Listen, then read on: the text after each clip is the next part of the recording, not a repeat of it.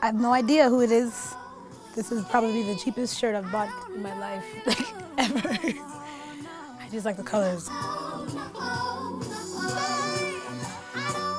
My name is Victoria Kimani, and I am actually at Square Down Studios in Kimani, Nairobi, Kenya.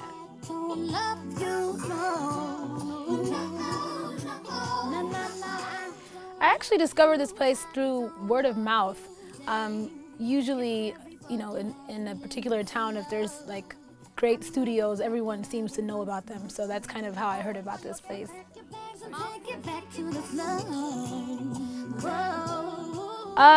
With this producer today, we're actually going to be working on a mixtape that I'm doing. There will be mostly remixes of popular songs, but also a couple originals.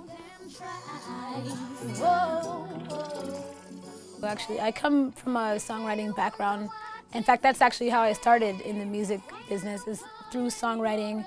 I've had a publishing deal before. I was signed to Notting Hill Music Publishing, and that's where I was able to collaborate with a lot of artists on the songwriting level.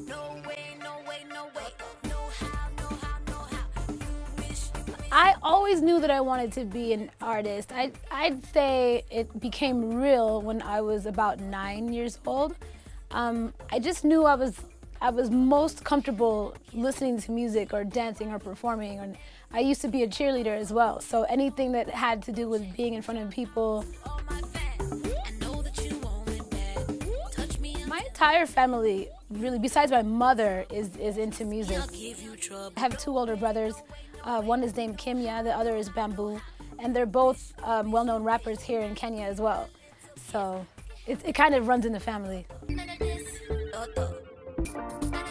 Got signed to Chocolate City. I honestly wish I had an exact, specific explanation of how it all happened, but I had released a remix of Oleku in 2012.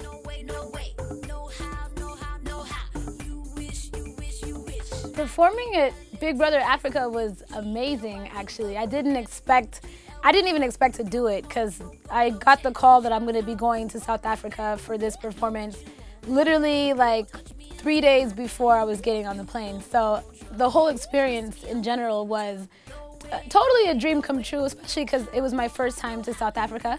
But performing was amazing. The crowd was so crazy. Like, everyone was just extremely turned up. So I was excited. It was really good.